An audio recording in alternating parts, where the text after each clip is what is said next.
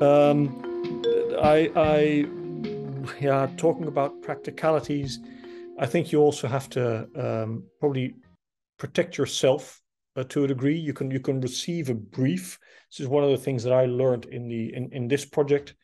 We wrote extensive briefs and we had ideas, but there's always stuff that is missing. So as we progressed in the project, we built in a halfway point and we wanted to receive materials. And with the editor, I would look at the materials and then we would give feedback rather than saying, okay, this is what we want and expecting someone to get it all right at once. So I think that's something, very practical advice. Make that halfway point so there is still space to maneuver and to meet the client's expectations.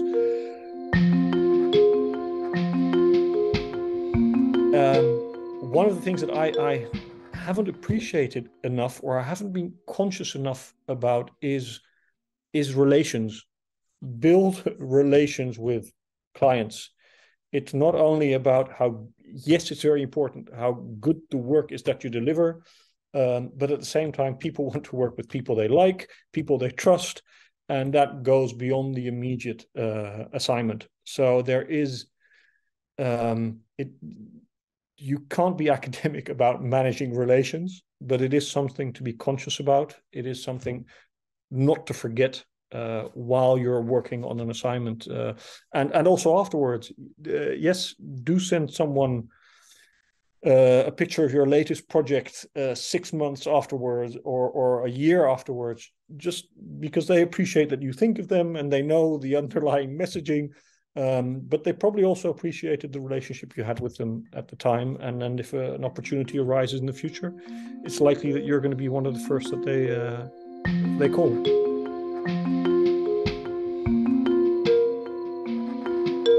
Shared understanding is not only something that is at play when I'm assigning someone. It's also at play in the team of within the production team or the post-production team that I'm working with in this case, well, which was mainly in the Netherlands in this case. And this had to do with writers and designers and editors and myself. One of the assignments that the design team got was it needs to have an African look. It needs it's the African Climate Mobility Initiative. There needs to be a sense of Africa.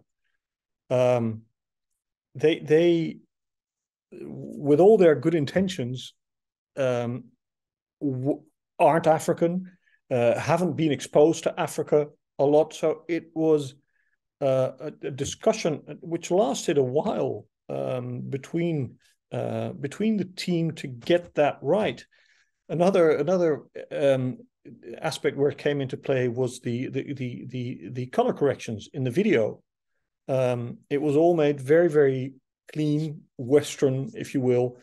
But what does the rainy season in Africa look like? What does the light look like at that point in time?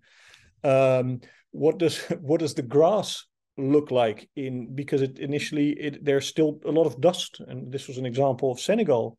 At the beginning of the rainy season, it's not all beautiful green spring grass that like we have here in Europe. There, the dust is being washed away, the light is diffuse, and these are things that you don't, if you haven't been there, if you haven't seen it, if you haven't experienced it, where you are, obviously likely to make mistakes because you're using your own reference frame, your own experience as a starting point.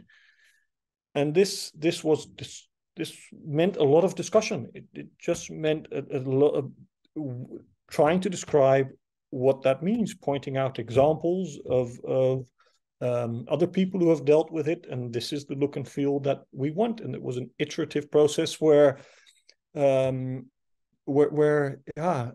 which we had to reach together. Let me put it that way. So that's shared understanding, and it becomes I suppose, even more complex when shared understanding becomes, so how do we marry all the different forms of content? How do we bring all of that together? How does text reinforce photography and photography reinforce text? How does design reinforce all three? How do the data visualizations reinforce everything, and vice versa? How do we bring that together? And that is actually a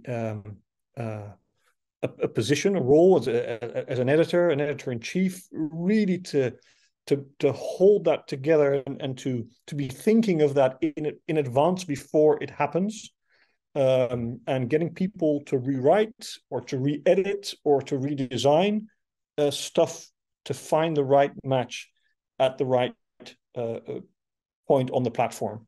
So there too, it was a laborious, but a lot of love, care, and dedication to make it work. So if I were to recommend certain aspects of the site to people, I think the first thing I would do is the two short videos, one on Mozambique and the other on Ethiopia. And the Ethiopian example, well, they both speak to me. I'll take the Ethiopian example of where a woman, a young woman, has had to leave her family because of changing weather patterns. The family can no longer sustain her, has difficulty sustaining themselves, but her future she wanted to obviously, like all of us, to pursue a career based on her studies, but she never got the opportunity, and she moved to a bigger city, Adama, where she found work at a Chinese company that takes in migrants, specifically organized by the city council of Adama, and from there she earns money and maintains her family. It is speaks to a very large theme, of a very large trend of people moving from the countryside to cities in Africa. It speaks to policy in Africa. I think we shouldn't. There's lots of things happening there, and quite a number of positive things happening. And what I really liked personally was the quality of the work. So that story works on a lot of layers, which I really like. Another aspect for me is all the data visualizations. So if you scroll right down to the lower end of the site, there are tons of maps which you can play around with, which show you 2030, 40, 50 when it comes to flooding, when it comes to population density, when it comes to conflict, and you can overlay all these things and get it's nearly mind-boggling, and yet presented in quite a neat and clean way. And it's just, if you're it's a great tool to explore what is happening on the continent. And then a third aspect is, I would recommend you actually read one of the chapters, because a lot of, and this is just because I know how much thought went into actually synthesizing and making the information from the report, which is part of the website, accessible to a wider audience. And I think just that the thinking and the care that went into that merits that attention.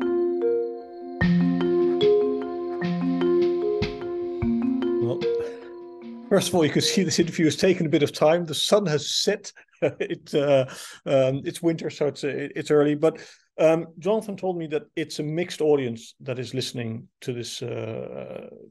What do we call this? To this video that is participating in this course, and yeah, I'd like to lay down a challenge for you, because I've told you about some of the things that we tried to achieve with this site. I've told you about some of the challenges we face, some of the issues where I feel we've been less successful. But I'd like to hand that over to you.